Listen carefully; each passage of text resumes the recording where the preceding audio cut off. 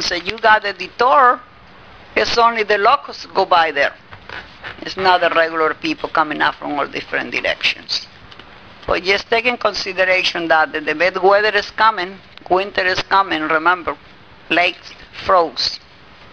Will the fence be put in place before the dam project is officially complete? It's possible. It is definitely on the schedule. The items have been purchased for the project, and it will be done as we have planned. Gotcha. What is going on with all the dilapidated homes in the township? There is houses that they just got to come down. They can just not, yes, they get in the tax money, but they don't care because they don't live next door to. I got 4 houses on the road right now. One is nobody can live in there. They have to just go with a tractor and knock it down. The case is outside. I saw a township vehicle this afternoon tonight when I returned from the hospital because I have a friend is under hospice. And I noticed a little green car, I guess it was green or bluish, whatever, with a township thing in there. They were there. I don't know what they were doing there.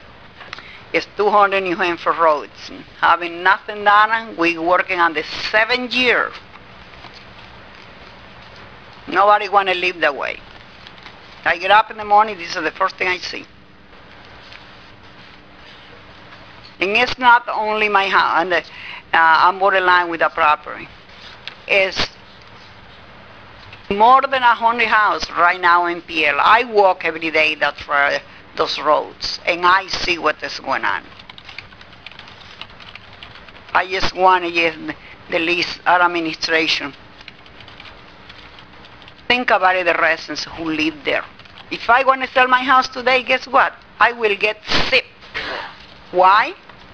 Dilapidated houses. Who want it? If I'm looking for a house, I'm going to see who's around the street or the community. That's giving us bad impression in our community, and we are taxpayers. And we hoping all the residents there, the township can do something for us.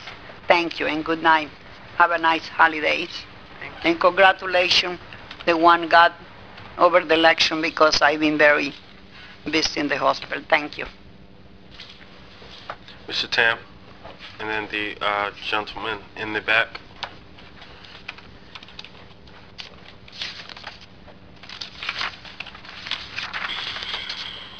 I like that jacket, Mr. Tam.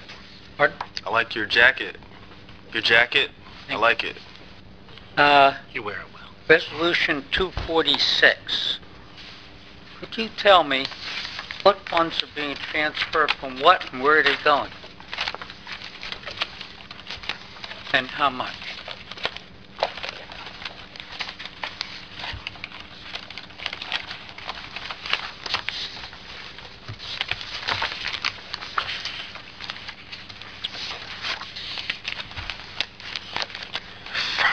From departments, we have tax collector, code enforcement, buildings and grounds, recreation, buildings and grounds, recreation services, and seniors, citizens, and other expenses will be transferred to the zoning board, police department, streets and roads, municipal court, and other expenses. $284,000 will be transferred into those departments. That's a lot of money. Why isn't it going into surplus? Because you had a budget, you keep to the budget as close as possible. It sounds like there's a lot of departments, maybe the budget was padded ahead of time. And they got over $250,000 and it's going to be dispersed into other departments. Maybe some of it is needed. But I think the majority of it should have gone to surplus for next year to ease the burden on the taxpayers. That's $284,000 out of a $24 million budget. Yeah. That's pretty good. Yeah, but every penny counts when people are paying taxes. And we needed that money to be transferred for a reason. Well, why wasn't this explained tonight instead of the way you're doing it? This is the reason, this is the way most of the transfers have occurred since Where? I've been on council. Have you All been of the to other transfers. meetings in other towns? Have you reviewed the No, I have minutes not, Mr. of Tam. Pemberton Actually, I have, Township but, over the years? It wasn't done that way. okay. It was explained to the public. It was a transparent government. You have no transparency right now. What you're doing to get out of here quick, and I agree with you, it's nice to get home early, but the point of the matter is, people aren't finding out what's going on in government, and the only way they're going to find out is when there's discussion between the council, among the council people, and these things are brought out publicly. Mr. Tam, I'm not going to go back and forth with you. However, we are not trying to get out here early. I've been in meetings this year with you where you have stood at the podium and spoke for a half an hour. And When did did I not- speak for a half hour? 25 minutes. Name I'm it. sorry, Mr. The Tam. last meeting you cut me off after about 3 minutes. Other people got up here for 8, 9 minutes that night. No, that's total disrespect for the public and disregard. And as far as wanting to get out here early, you shouldn't have run for office if you didn't have the time. It Thank takes you. time. Mr. Tam, thank you for your opinion, Yes. for saying that we want to get out of here early. Thank you for your opinion. All right, what about this Public Works on this extended plow from D. Hart? What's the limit that you have to go out on bid instead of just a quote? It's 17.5. Pardon? 17,500. 17,500. Because you went out for plows last time. Why wasn't this combined with plows, the two plows, instead of bid for the plows and approve them, and then tonight for the extended hitches for those plows? That doesn't sound exactly right. Well, there would be quotes. You can't, even though it wasn't a bid process, you have to get 2 price quotes. So it's like If it's under 17.5. yeah. So it's not just like you go buy it anywhere. You have to get price quotes and get it from the lowest place. Right. But I'm just curious about it, because that should have been done in one shot, basically. Should have gone out to bid, and maybe the bids would have been cheaper if they were combined together, instead of splitting it up and then doing it this way. And there's one other thing. In May, I asked about the cost per foot of paving. The figures that were given at that time were $22.11 per running foot. And at that time, the administrator said he did not make up the figures that came from Public Works. I was hoping that maybe during the months that followed May, they would come up with accurate figures that reflect the exact cost per running foot of paving, because it's a heck of a lot more the cost than the $22.11 that was quoted by the mayor in the paper that was put out in February. So could you tell me when that's coming up, or has it come up already? When is what come up? They were supposed to request it for an accurate figure, and they said the figure that they had in this brochure at the time was not made up by administration. It was made up by Department of Public Works. Well, it was formulated by the Department of Public Works. Yes. So Which, could you tell me when they're going to come up with a detail to back up the figures of what it actually is? Whether it's $22 or whether it's $39 per running foot.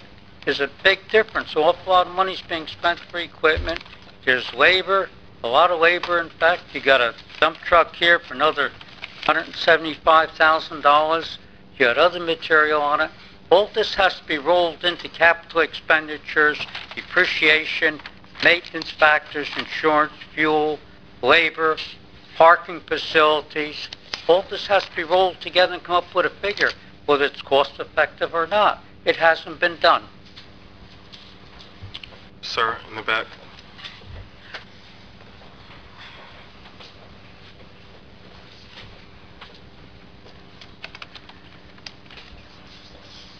Evening, Glenn Malpetta, Presidential Lakes. On this question of vacant properties, I read that the fine is $500 for the first year. Is that correct? Register? Yes. it's not fine, it's to register, right? To register. Yeah. Because I know there's a lot of military people and it seems to be kind of stiff for that. Now, I understand also if they don't, for if the property is vacant in successive years, there's additional, goes up? It increases. It goes up. Yes.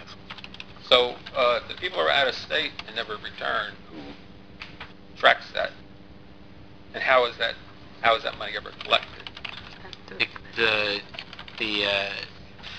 Dave Benedetti, head of planning and zoning, oversees that program. And if we have to go after somebody legally, it gets referred to my office. And if there's a problem, they're issued summonses to appear in municipal court if they don't pay the registration fees for violating. If they're out of state, though, how does that work, that mechanism? How does that work? Well, we have to get service of process on the individual or the company, and quite often, a lot of times it's like a bank or whoever lent money on it. So we do research on who the registered agents are, then we serve the registered agents with with the summonses that way. I give that information to Mr. Benedetti. And what department is he in? He's the head of planning, zoning. He's the code enforcement officer. He's the director of community development. It's all that, right? And most of these fees, these vacant home fees, are paid for by the mortgage companies. Because the mortgage companies do not want municipal liens on their mortgages, on their properties, so they pay the fees. So he has a record of how much we've collected? That was going to be my next question. It's approximately 250,000 this past year. Now, I noticed, Miss Phillips, I saw there's two properties now that became recently vacant. And does this Mr. Benedetti have a list of new, does he go out regularly with a take down list of properties that are vacant? And does this also include properties that are up for sale? Well, It's any residential property that is vacant.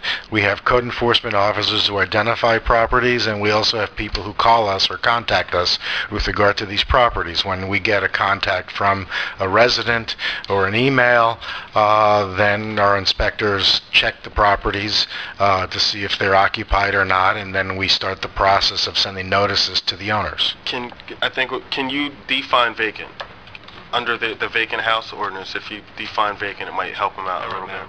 Well, vacant is a residential property that is unoccupied or for residential purposes. For a period of time. I don't remember what it is. I don't remember.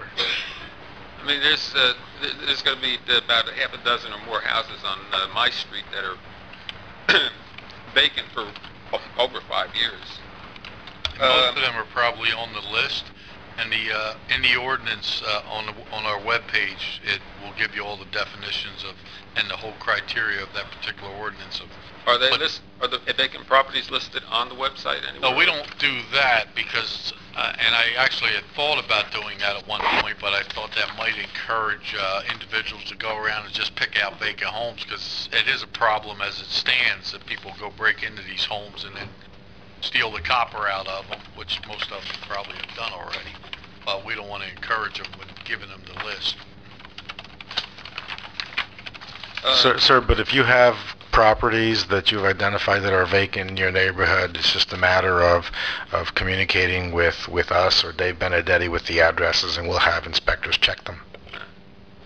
Now, another question I have here is, I get this every time I go to this business establishment on Trenton Road opposite the hospital. There's a question on who replaces the light bulbs in those cast iron globe fixtures. Apparently they're not getting, I mean, the light bulb is out, but either the county rejects it, says it's a township, and then the township says it's not our responsibility. And to me, it's kind of like frustrating to hear a business owner complain about that little minor issue.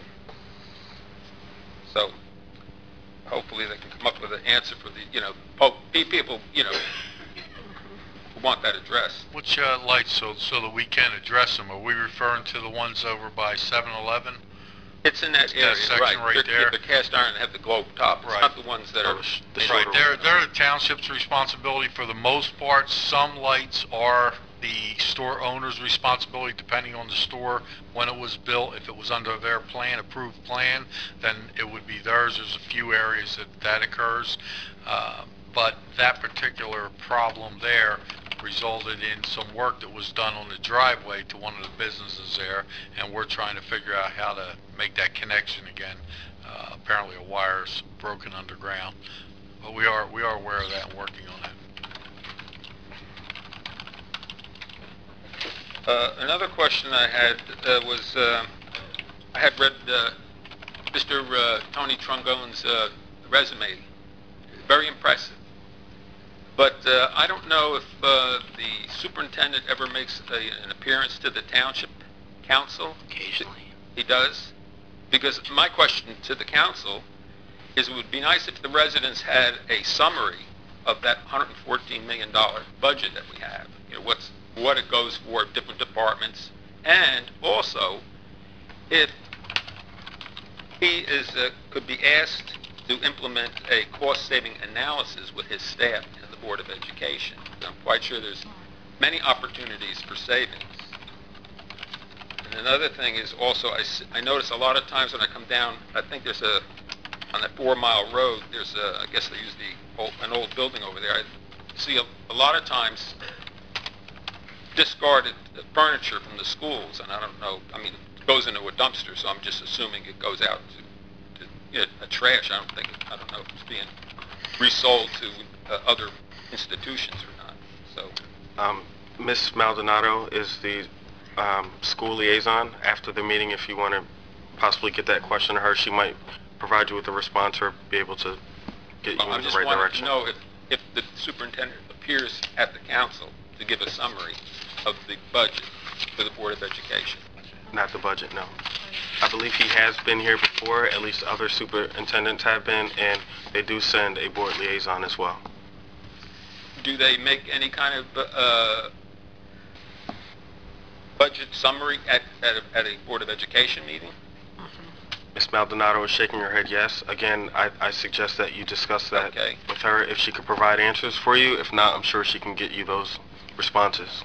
Okay, and I also had, I know you've been asked this 2 times tonight, but I've been asked to come down for the Civic Association for Presidential Lakes, again, about the firehouse and its repair.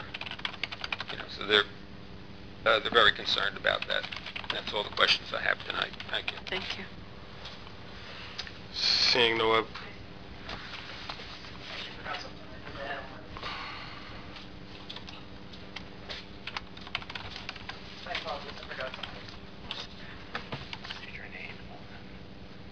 You said, can you... You just gotta say your name again. I will. Right. Okay. Terry Maldonado, Board Liaison, Pemberton Township School. I just want to let everybody know on Friday, on October 30th, we held a pep rally at the high school. And we had a special guest come in and appear, and his name is Ed Smith, who was a graduate of 1987, Pemberton Hornet, who is also a professional NFL ball player. Mr. Smith was a tight end who earned a Super Bowl ring while playing for the Atlanta Falcons. During his visit to the high school at the pep rally, he presented the Pemberton Township Hornets with a gold football.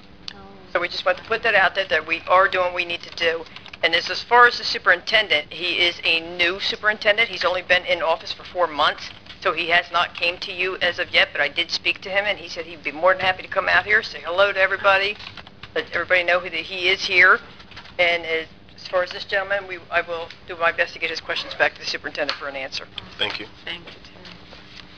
Seeing no other comments, council. Ms. Trueblood, would you care to start? Yes, wishing everyone a holidays to come. As far as Councilwoman Stinney, she's asked that she sends her regards, and she's doing recuperating, and thanks everyone for their well wishes and prayers. And Councilwoman Jackson is also doing very well. So thank you. Mr. Cathers. Thank you. I sit on the Pemberton Township Veterans Advisory Committee. The Veterans Council is working on the Memorial Day Parade for 2016, and progress is going well. My hometown is Browns Mills, New Jersey, and I'm proud to be a 1964 Pemberton Township High School alumni, and I'm proud of the football team and what they're doing today. It was an honor to serve for this short period of time as a Pemberton Township Council member. Thank you very much for that opportunity. Happy Thanksgiving to all, and God bless America. Amen. Yes. So thank you. And I'd just like to say to Dr. Cathers, in your short time on council, you did a excellent job. Thank you. I was very impressed. You conducted extensive research. You worked well with everyone. So best of luck with your future endeavors. And it's been a pleasure to have served with you. Thank you. We have a new council member coming on board. We look forward to working with Jack. Ms. Trueblood already gave you all the update for Letha and Ms. Stinney, so we look forward to having them back at hopefully the December 2nd meeting. That being said, I look forward to seeing you all at the December 2nd meeting, and good night. Motion to adjourn. Motion to adjourn. Second.